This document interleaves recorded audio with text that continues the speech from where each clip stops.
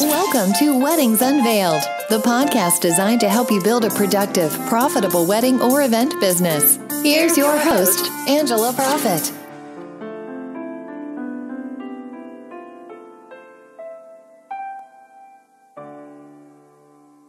Hi y'all, it's Angela Profit, your event and productivity therapist, coming to you from the heart of Music City in Nashville, Tennessee. Thank you so much for tuning in to this episode of Weddings Unveiled, professional tips and secrets on wedding planning and event design, where we take you behind the scenes of our past experiences in the event industry, what we have learned from them, and how they have made us stronger. This podcast will help you grow a productive and profitable business to launch you into success within the hospitality industry.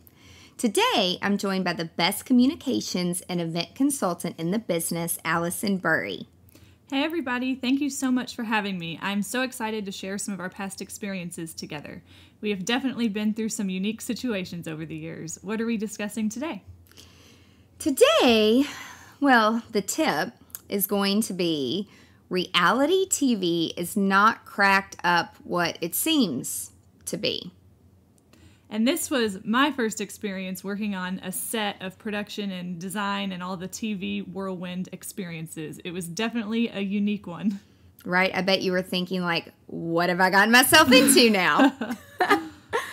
So I'll start off by saying that a production company contacted me, and thankfully I've had some experience in working with production companies in the past, and they basically told me that they need to have a Valentine's themed event for a television show, and it was like in 5 days. And I honestly thought it was a joke. And they asked me if I could pull it together. I mean, obviously I could pull it together because I've been in the industry for a while, and all of the vendors and the design team that I work with, they're just on top of it. So obviously we had to use things that were going to be in-house. And of course, as a production company, they wanted to know what could be donated, and it was going to be on a premier network and yada, yada, yada. Well, in Nashville, we have multiple television shows that are broadcasted across the world, and it just doesn't work like that. People are professionals, and we have to pay labor. And, I told the production company I can definitely do it, but I can't do anything for free. It just doesn't work that way in our city because we're growing and there's so much work to go around. And so I got them quotes, and we went back and forth a few times, and then we finally agreed on a design. And again, it was like a Valentine's theme. And I never really asked, like, what the show was for. I mean, I don't watch TV, and I don't have time. And boy, did I ever wish that I did look up the show, and I did watch it. And one of the vendors asked, so I asked the producer, and they said, oh, it's for a gypsy type wedding show. And that's really all I got. And again, I didn't really care what it was for, but again, I should have asked. So we pulled everything together, we found a venue, did a site visit, the producer was happy with everything, and we loaded in, we set it for the event, and then the event started to happen, and all the people that started coming in, just their outfits and the dresses alone, I mean, they were wild. Like, I mean, I'd never seen anything like it before. I mean, think of like Bella and princesses and these humongous ball gowns with like lights underneath them and moving lights and like strobe lights under girls' dresses. It was just nuts. And I really didn't ask too many questions. I tried to stay out of the way. And then I realized that it was some show about gypsies and how they arrange marriages, and there were multiple families involved with this show, and they actually like truly hated each other. The producers did stop a few times and say, walk in again, look at her this way, do this, and some of it's staged. That's just production and reality TV.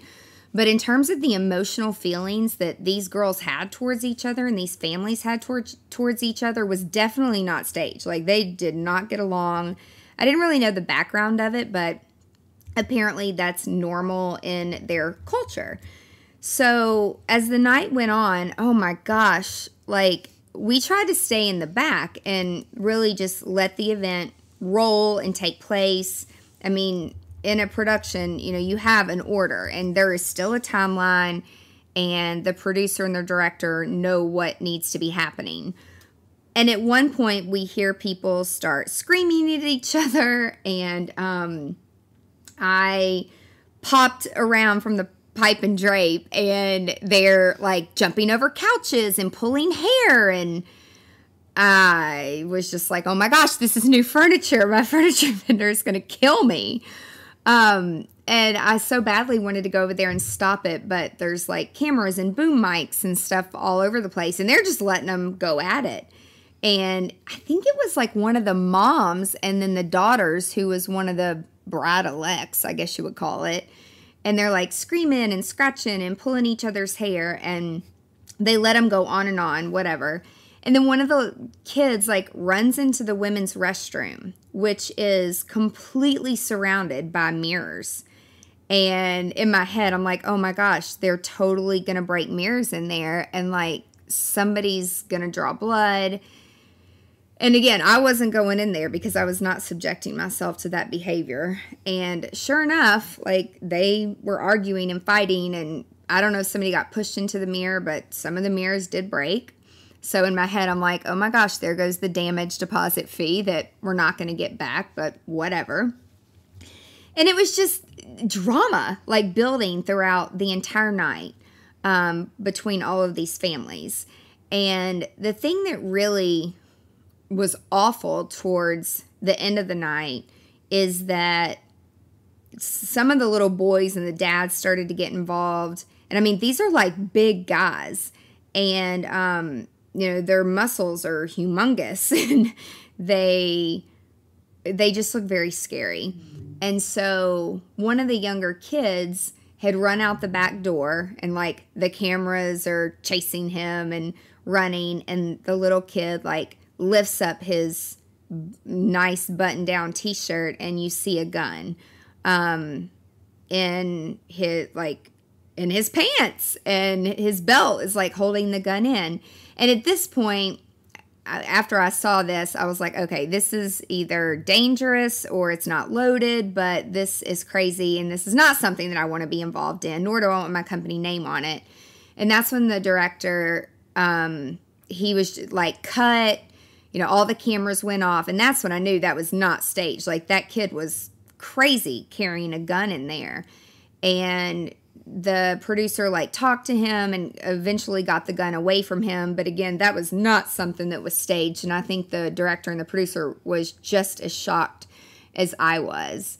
But those are some of the highlights of that crazy experience. And you know, there were a lot of other things that we had to deal with behind the scenes, like lots of paperwork. Like, everyone there as a guest had to sign waiver forms. And then the band that was in the background, again, we're in Music City, USA, so it was pretty easy to find a singer. But with a 5-day notice to get a full band, thank God we have some great relationships with some good people in town.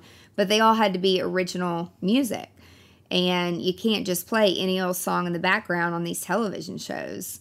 And so I wish that I would have done a little bit more research on, you know, it wasn't a bad network, but just I wish I would have done more research on the show. And then when the show came out, it's like I didn't really care to tell anybody. Like, we weren't involved in all that. Like, we just decorated and provided the props that they asked for. I mean, it was definitely a great experience. I mean, Alison, with it being your first set production, like, what were you thinking? I think I was in a little bit of shock, honestly. Like, that is not anything I had ever been accustomed to or around before. And It was definitely a very unique experience and one that I haven't experienced since then. It was so far a one-time only thing.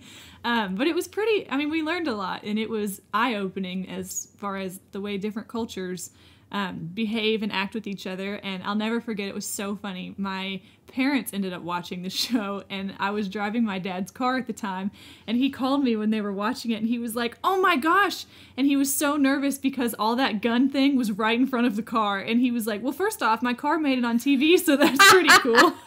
But he was like, "They didn't like shoot a bullet into the car, did they?" And I was like, "No, your car is just fine, Dad." But it was really funny, and when we explained kind of like different things that happened that day, everybody was like, "Are you serious? That sounds crazy." And it was just definitely a very unique experience. And for one of my first events, it was at the beginning of my time working here, I was like, this place is crazy. I hope all of the events aren't like this. I don't know if I can handle it. But it was definitely fun. But Angela, after that, what would you say your biggest takeaway from everything that happened that day was?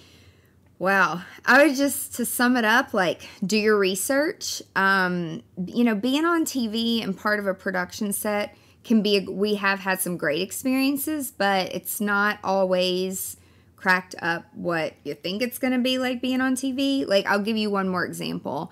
And there was a network that had contacted us. I mean, you see the emails, like almost on a weekly basis, we get shopped for people wanting to do these wedding shows. And one of the wedding shows was all on DIY, do it yourself, which in our terms means like us do it.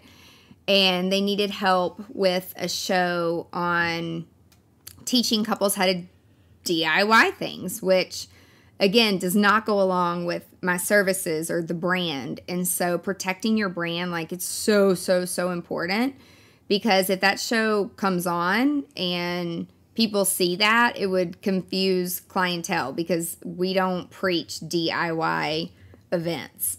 And, again, like being on TV, it's like it comes and goes. Like, people remember for about a week, and then the show goes off, it happens, and then it's like no one remembers. Like, it's all back to normal. So just, if you get pitched to be on a television show, again, it can be great for exposure, and it can be a great return on investment when you invest time and maybe props and decor, but just make sure that it goes along with your brand. Definitely. And Angela, can you share with our listeners a few of the products and resources that you have available to help wedding and event planners? Yeah. So you can visit our website, angelaprofit.com. Be sure to check out the blog. We have lots of great articles and resources that are always available on the blog. And be sure to sign up for email updates, where we share tips and resources only with our email clients that subscribe to our list. And also we have free webinars with all types of different subjects. And then we have a few live events each year. So be sure to watch social media and the emails that we send out, and we will keep you up to date on all the great stuff that we have going on. Awesome. There's definitely a lot of great content and all of that. Well, Angela, thank you so much for sharing all of your valuable advice with us today. I can't wait for next week to share more of our incredible experiences together. And thank you for joining me, Alison. And thank you so much to all of our listeners for joining us today on Weddings Unveiled, professional tips and secrets on wedding planning and event design. And as Alison said, be sure to tune in next week to learn more from our past experiences. If you found this podcast helpful, please share it with other wedding and event professionals. Be sure to subscribe today so you never ever miss the juicy details of Weddings Unveiled. I'm so passionate about helping other event professionals, and with my background in psychology, I appreciate that our best selves develop from real life situations. Thank you so much for listening. Be sure to tune in next week for more great tips on how to grow your business. And if you have a question or an unresolved issue that you would like guidance on, connect with us on the website at angelaprofit.com. Until next time, remember to stay productive and profitable. You've been listening to Weddings Unveiled with Angela Profit. Join us next time for more insights to help you build a productive, profitable wedding or event business. For more great resources, head over to angelaprofit.com.